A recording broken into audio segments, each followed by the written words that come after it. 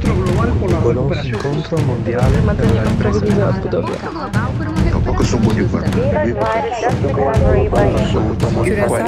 Global Just Recovery Gathering.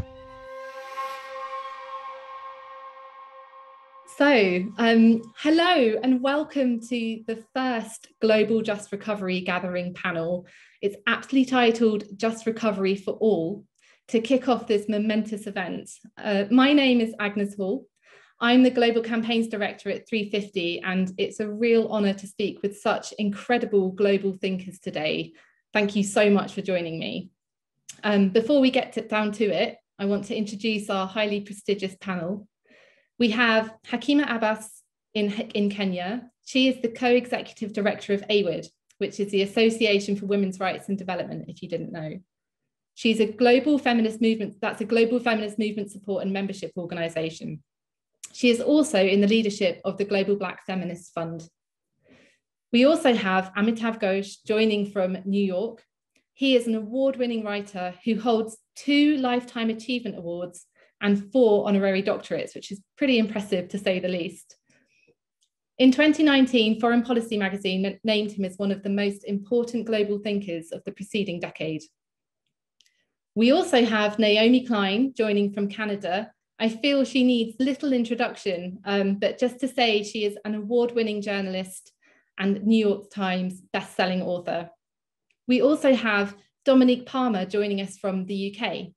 Dominique is an organiser within Fridays for Future International and is the launch coordinator for Climate Live. She is featured on the Forbes 100 leading UK environmentalist list for her work. So thank you so much again for being here today. Honestly, when the 350 team asked me to moderate this panel, I was overjoyed. It's a real honour. So let's get down to our conversation about a just recovery. So to preface that, this last year has been a truly difficult year for people around the world. In the face of a deadly virus, we've had to start staying at home. We could no longer able to organise in the way that we used to in movements, and many of us couldn't even see our loved ones. So today we're going to be discussing what a just recovery looks like, not only taking into account the COVID crisis, but also thinking, how can we use this opportunity to think about a recovery that encompasses health, economic and climate crises that are all so interlinked, as we know. So let's get started. Naomi, I wanted to turn to you and say, I've just read your book, How to Change Everything, which is a really thoughtful book about how young people can take action on climate change. How do you think this moment of the global pandemic has changed the work that movements need to do? And how do you think it changes our asks to government? Sure. First, I just want to say what a pleasure it is to be on this amazing panel. And I can't wait to hear from these brilliant thinkers and doers. And yeah, it's such a huge question. But I think, I guess where my mind goes for this question is something that the science fiction writer Kim Stanley Robinson wrote early on in the pandemic, which was that we're so off script right now that one has the sense that we're writing a science fiction novel together. And I think that there's something really hopefully liberating about that, in the sense that we are, like, things have changed so quickly, not in the ways that we would have wanted, but we all now on this planet have this bodily experience of rapid transformation. And so, you know, I think, as we all know, a lot of what we're up against when we call for change on the scale that our interlocking and intersecting crises demand, the biggest thing we're up against is not what we were up against 5 years ago, which was like an argument like, no, we can solve this with technical fixes. You know, it's just doomism. It's just, we can't, it's too big, you know, like the global economy is moving too fast. It's just not possible. And so what I hope we can do maybe is hold on to this experience of how quickly things did change, and not to say that they all changed in the right ways or the ways that we would have wanted, but we have seen massive changes in our societies and in our individual lives. And to then say, okay, how do we design change now? How do we, because we obviously need economic stimulus, we need large scale action. This is now being recognized by a lot of neoliberal economists. So what should that look like? And I think COVID has been an amazing kind of diagnostic tool in just showing us everything that is broken, everyone who is being excluded, whatever injustice, whatever inequality pre-existed COVID was exacerbated by it. Whoever was being treated as disposable before COVID was treated as sacrificial during it. And so a just recovery heals this. It starts from from what COVID revealed and says, okay, what message has that sent us? Yeah, and I think your point about having seen such rapid change over the last year is totally right. We've seen large scale change, and we also know that things can continue to change and quickly. So thank you so much for that. I'm delighted to have Dominique join us today, and I would be really interested, Dominique, to hear from you as a young person, what kind of change you think is required, particularly for young people. So I know that you've said before, young people will be particularly affected by the interconnected health, economic and climate crises, but how do you see that happening in the world, and what do you think needs to be done to support young people? Yes, so, well, first of all, it is a pleasure to be on this panel with such incredible people. And as a young person, there is so much that we're calling for to support us and our future, this crisis. And we can already see the interconnected issues of the crisis taking place, especially for certain communities, including young people across the world. And as the crisis worsens, this threat for our generation increases. And when it comes to interconnected issues such as health, for example, I lived and grew up in one of the most polluted areas in London, and the inequality there is really obvious, especially across the UK, as most communities of colour are most likely to live in these areas that are most polluted. And so the very air that we breathe is being threatened, and this will be exacerbated for my generation and the next by this crisis. Air pollution is just one factor that significantly affects health and is so interconnected to this crisis. This crisis threatens our lives, water, livelihoods, which are already being disproportionately, there are already communities being disproportionately impacted by this, and those marginalized and those in poverty, for example. And we know how the crisis also causes harm in the form of disasters as well, and this causes climate refugees and puts people in vulnerable situations as well, and how viruses increase in frequency as the climate continues. All of these different interconnected issues will be exacerbated if we continue to have inaction on the climate crisis. And even the impact on our mental health, which really isn't discussed as much. This threat, unsurprisingly, has significant psychological impacts, and one of those being eco-anxiety that a lot of young people are facing today. And so from a socio-economic and justice perspective, workers and marginalized communities could be left behind and left in the most vulnerable positions. And so we need to have a just transition that protects people and the planet. And as young people, we are calling for concrete climate action plans that include and account for climate and environmental justice.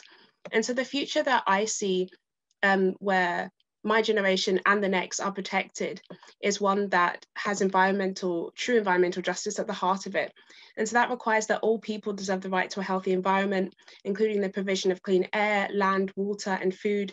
And so we must have equity in our solutions, because without it, we have no solid foundations to build on. And so policy must be based on climate justice that addresses the interconnected aspects of the crisis and seeks to eliminate social and economic equality alongside it. For the future, we really need to decarbonize in a way that protects us, protects marginalized communities, and protects workers, and that places the well-being of people and our natural world at the heart of it. To stop endless ecological destruction for profit, young people need to be included in the decision-making in these spaces and able to engage. We need climate reparations for those who are most responsible for climate breakdown and to support those who have been wronged. We need legislation where governments and corporations, for example, can be tried for environmental destruction and held accountable. Indigenous communities and Native peoples must have their rights protected and their practices respected, because this is key to protecting our biodiversity. And this is also one thing we're calling for, especially in the UK with our Teach the Future campaign. We need education for present and future generations that really teach the reality of the crisis, as well as centering social and environmental issues that are interlinked with this. Yeah, that's fantastic. Dominique, thank you so much. And what you're talking about the need for inclusion, you know, the climate crisis needs everyone to help solve it. And we need young people, we need, of course, people from marginalized and frontline communities. And we need to have a really inclusive climate movement that puts compelling solutions on the table. Amitav, I wanted to turn to you and say, I think one of the things that we actually struggle with, or we can struggle with, is when we're trying to paint a clear picture of an alternative world, so something different to the one that we live in now, it's hard to really capture public imagination in that truly inclusive and broad brush way as something we can work towards together. And I just wanted to ask you, as a renowned author and an amazing writer, do you have any thoughts or tips for people watching today on how we could best visualize and communicate what a just recovery could look like, and what that world could look like, and, you know, what our pathway to that world could be? Well, let me say, first of all, what a pleasure it is to be on this panel with all of you. I mean, it's just so interesting to listen, just listening to what you're saying. And I think it's so important, everything that Dominique said, you know. You know, I think imagining an alternative is very difficult in many ways, simply because, as Naomi pointed out, there have been, you know, I mean, we seem to be sort of trapped within this kind of acceleration. But two things I would want to say there. You know, one of the lessons of this time is that activism works. You know, if you think about it, Bolsonaro has done and is doing everything possible to undo, really to turn the Amazon into a kind of new Midwest, you know, just filled with monocultures and, you know, cattle farming and so on.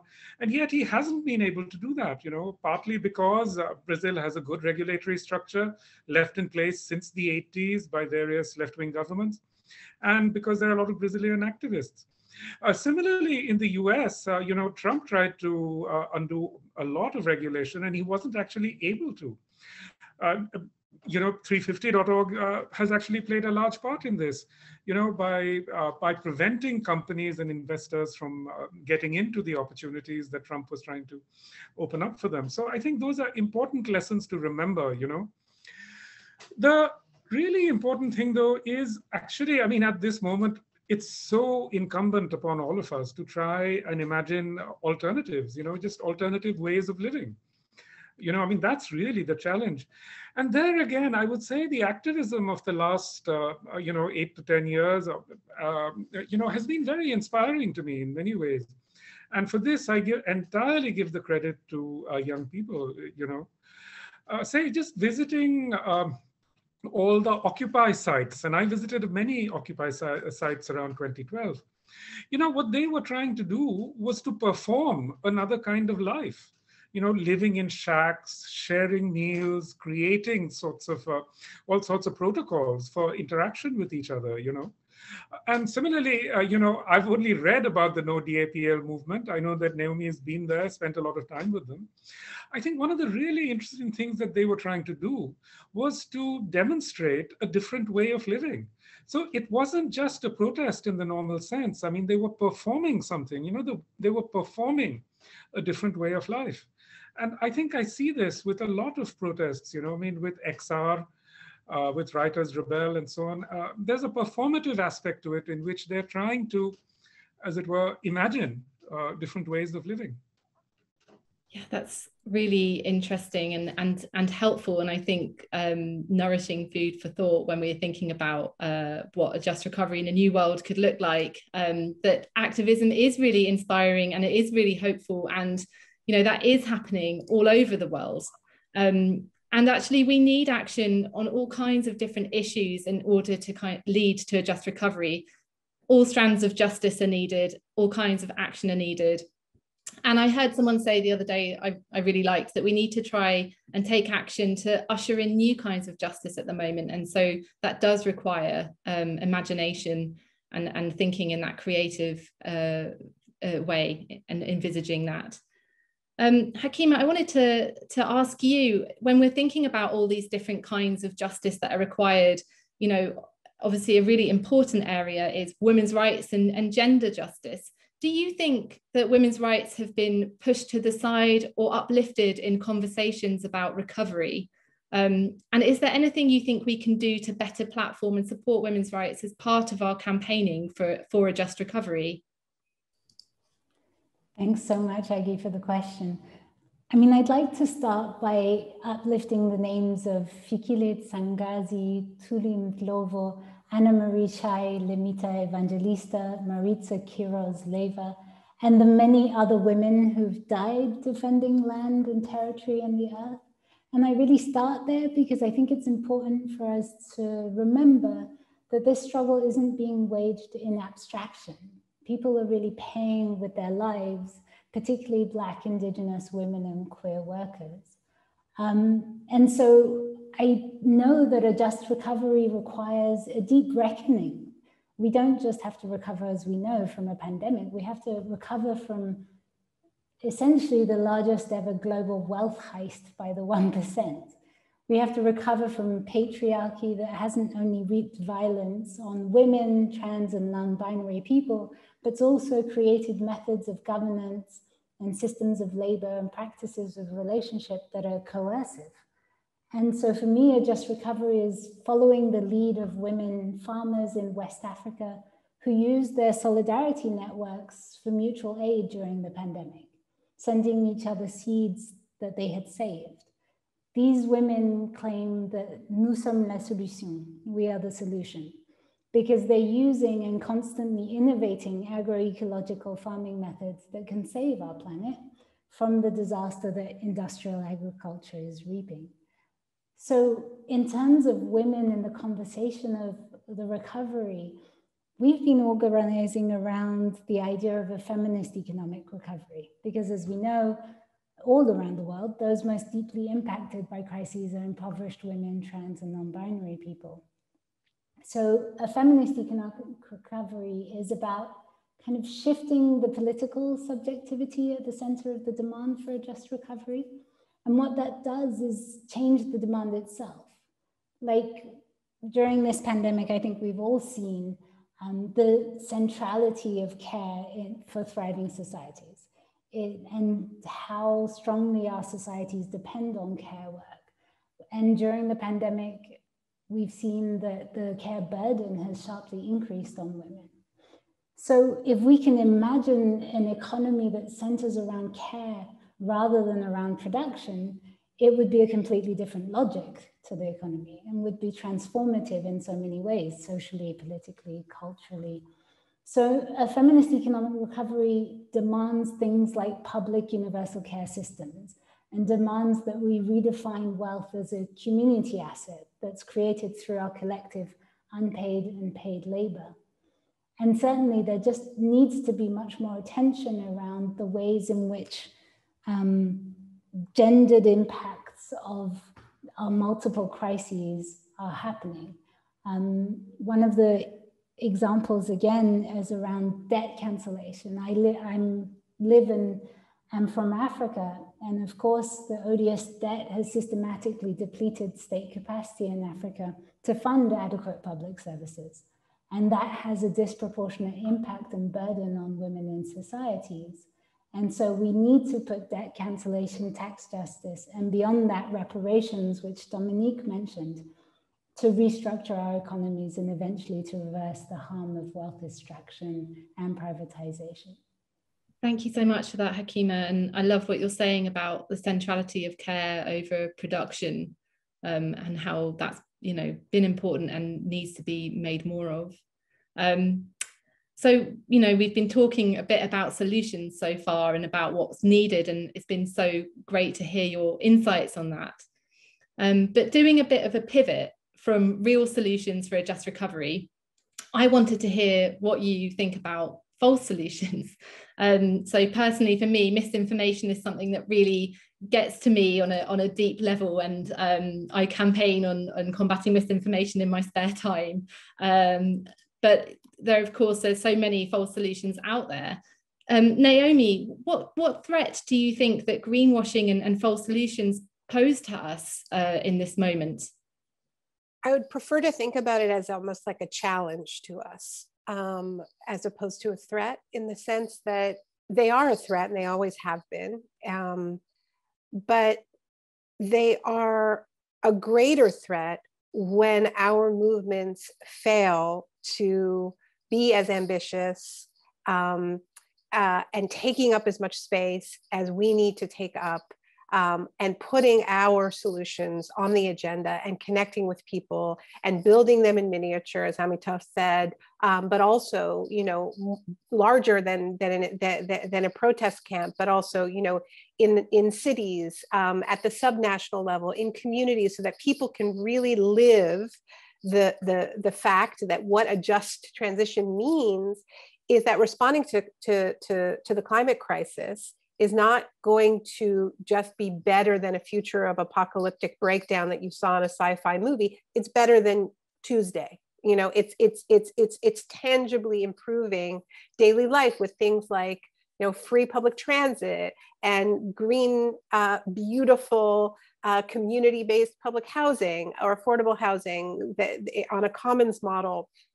And so giving people the experiences to say, you don't have to be afraid of this, right? Because we've been up against these talking points from the fossil fuel industry for so long that have told people, if we act on climate, you will lose your job, your life will be terrible. So we need to give people those experiences, and we have this opening, this opportunity. If we fail, then the planet hackers and the, you know, all of the techno solutions and the Bill Gates model enters into the people's fear and panic and says, we have the magic bullet, right? But I actually don't believe that hacking the sun is a more appealing solution than community, you know, energy democracy, public housing, solutions, you know, a real indigenous-led youth climate core that's going to plant billions of trees and give land back to indigenous people. I mean, this is a beautiful future we're talking about, right? This is better than the present.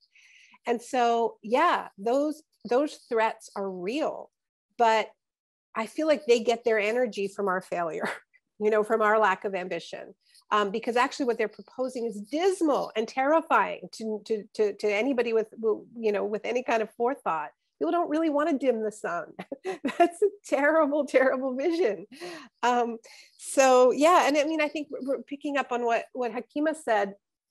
I think it's really important that we say, yes, we, in this moment where people are finally recognizing the centrality of care work, we need to also say, hey, that's low carbon work.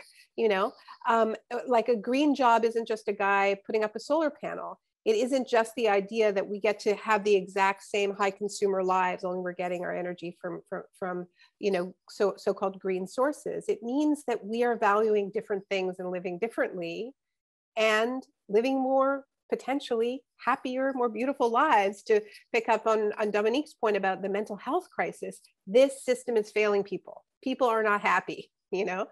And I think in this moment, when we have a very vivid memory of what we did and did not miss during this period, we can't let this slip away as normal comes roaring back, quote unquote normal, right? Because people didn't miss shopping, they missed each other, they missed gatherings, you know, they missed celebrating together. And you know, the future we're talking about actually gives people so much that we've missed most.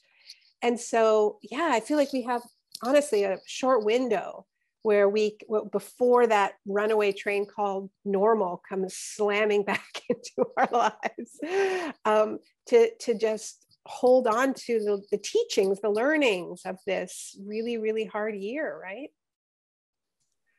Yeah, I mean, I love that the train of normal comes barging in, and that is, you know, very likely to happen soon.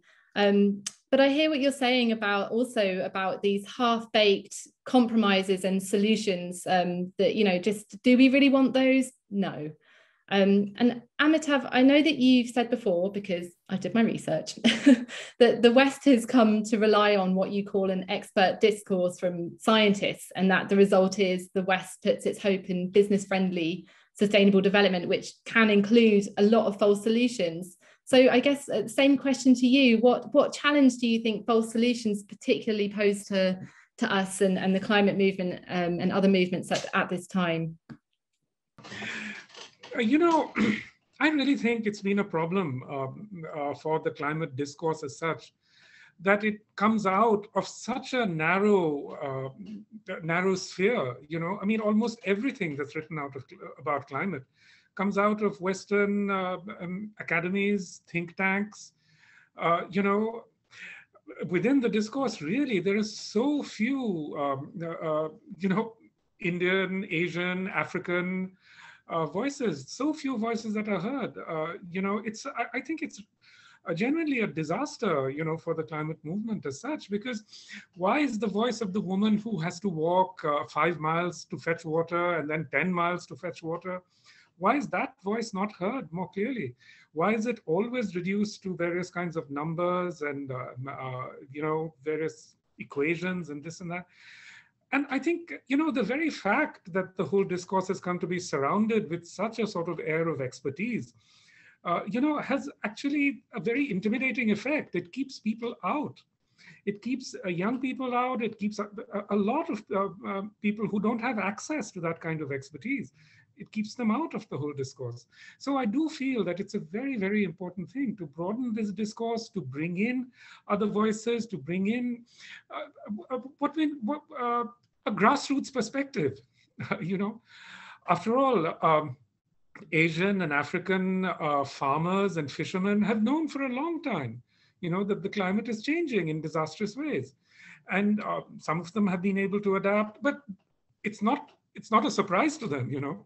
So it's very, very important to reintegrate these voices, you know, within the discourse, because one of the reasons why this entire discourse is so easy for governments to ignore is simply because, you know, it doesn't mobilize a large number of people. But even there, you know, one of the sort of really false solutions, I would say, you know, I think India is a very good example of this, you know, of just constant greenwashing, you know, just, I mean, what can I say? I mean, the waterfalls of greenwashing rhetoric, you know, comes out of the government. And at the same time, in the most underhand way, they've really dismantled the regulatory structures.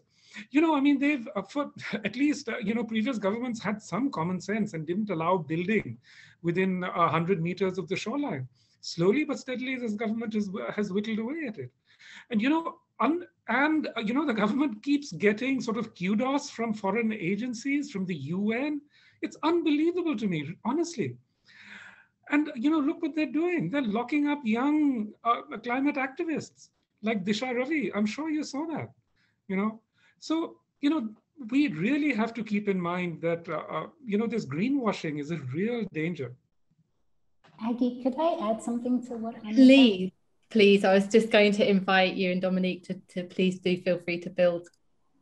Just because I really want to build on what you just said, Amitav, around the fact that the solutions have always been also there, and that those of us in the Global South really have many of those solutions. I mentioned the women farmers in West Africa. And I think, I don't know, you all remember Tina, the Margaret Thatcher, there is no alternative to capitalism and all of those things. But I live in a context in Africa where 80% of jobs in urban contexts are in the informal economy. 90% of women rely on the so-called informal economy, but which we call the people's economy. And it's not the dominant economy, because and the dominant economy is propped up by a few people who are making obscene amounts of money and wealth, up to holding this very colonial, IMF-imposed, privatize and monetize everything kind of economy. But when you're talking about nearly everyone being traders and somehow engaged in another market, another economy, can you really say that there's no alternative? We live this alternative every day, not least because if we didn't, we wouldn't survive the dominant economy.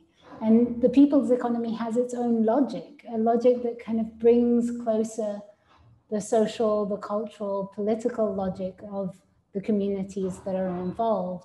And even though that's not always liberatory or necessarily liberatory, there's important seeds of what can blossom in the ways that mutual aid, solidarity, cooperation show up in that kind of economy. So I feel like we need a people's funeral for Tina. We need to really squash the myth of that inevitability and pervasiveness of neoliberal capitalism. And I think our culture workers, as Amitav said earlier, can really help us write our realities into the history books and help us to keep dreaming our freedom practice.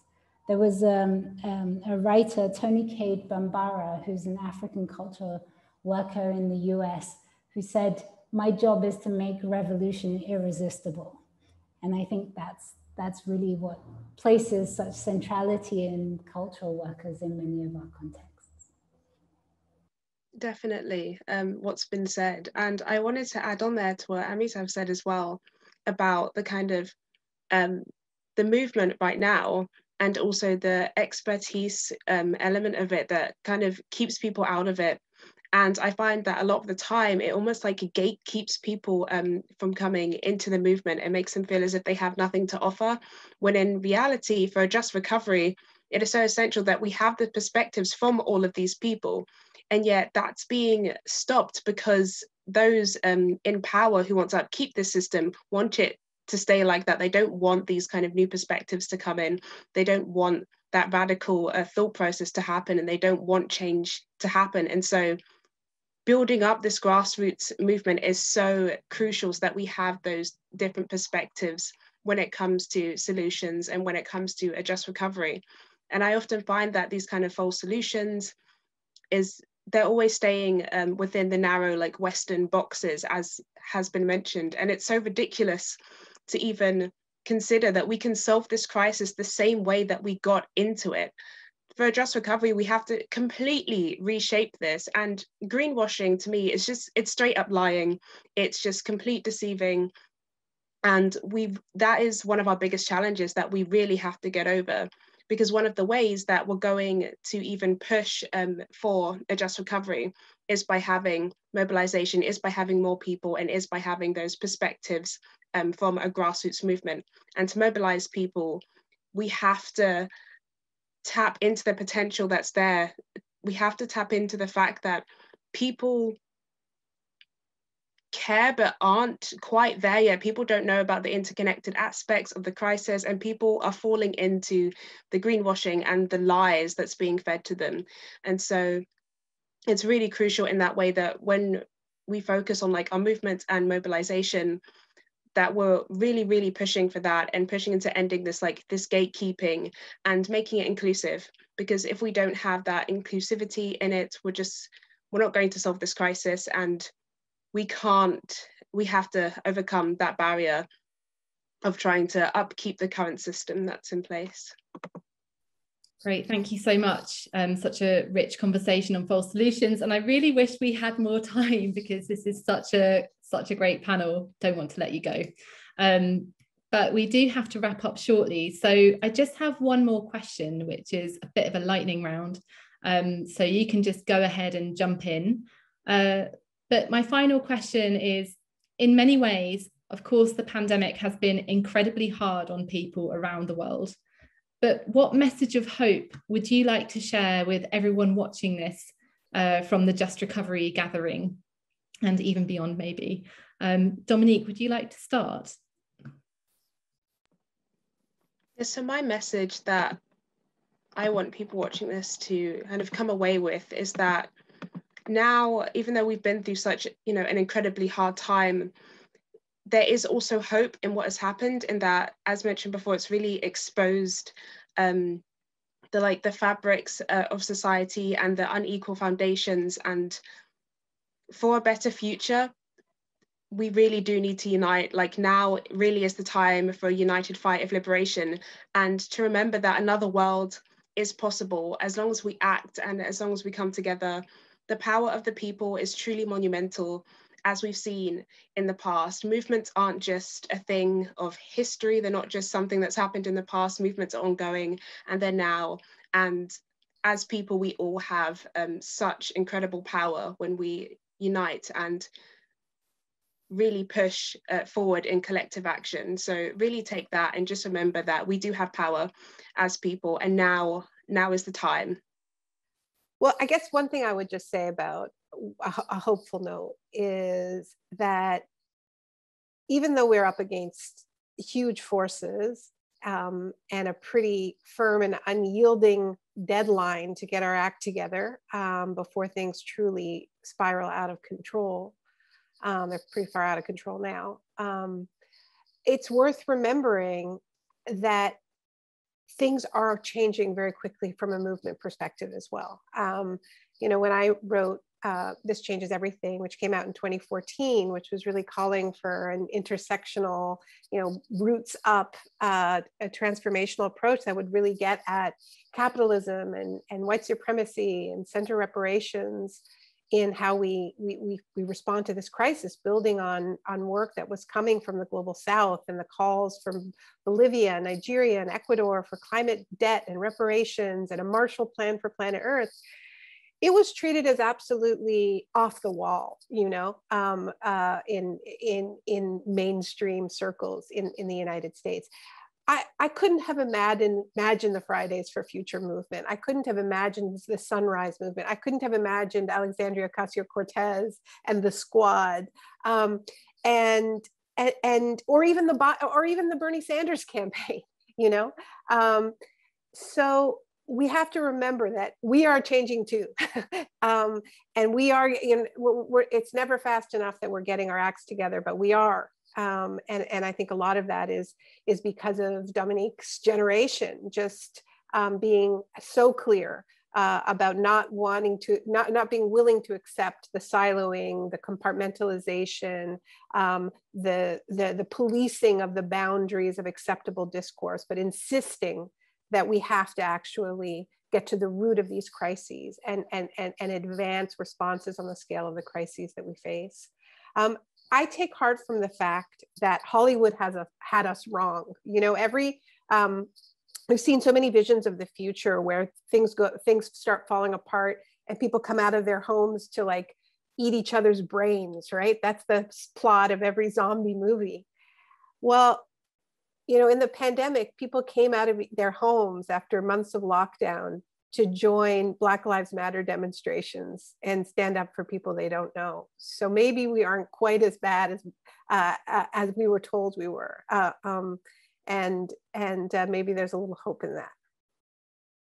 Well, if I can add something to that, and especially speaking to some of the points that Hakima has made, you know, I think what the pandemic has provided some very hopeful signs.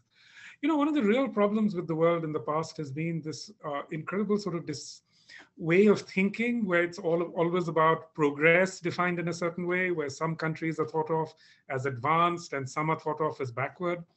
But what the COVID pandemic has shown us is that really some of the worst outcomes have come from so-called advanced countries, you know, whereas some of the best outcomes have come from Africa and Asia.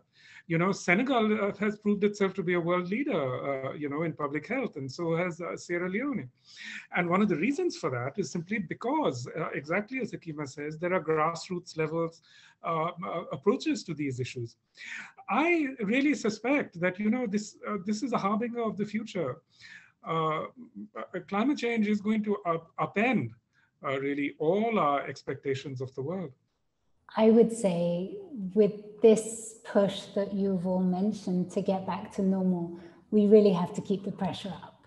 And we can learn from the practices and experiences of women, trans and non-binary people and young people all over the world, in Venezuela, Rojava, Chiapas, Jackson and Zimbabwe.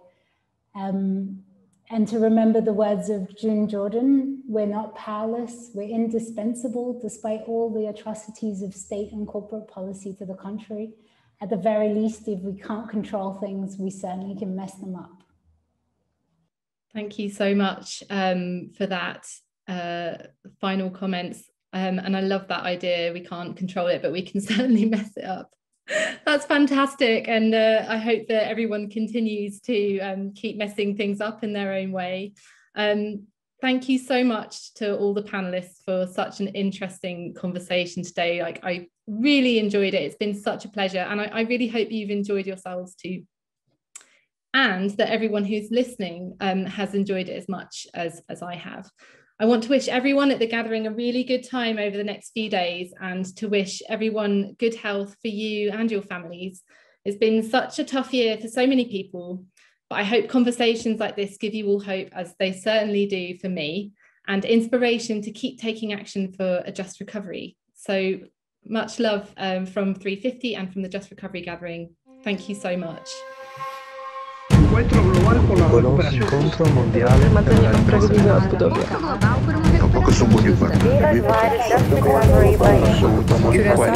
Global Just Recovery Gathering.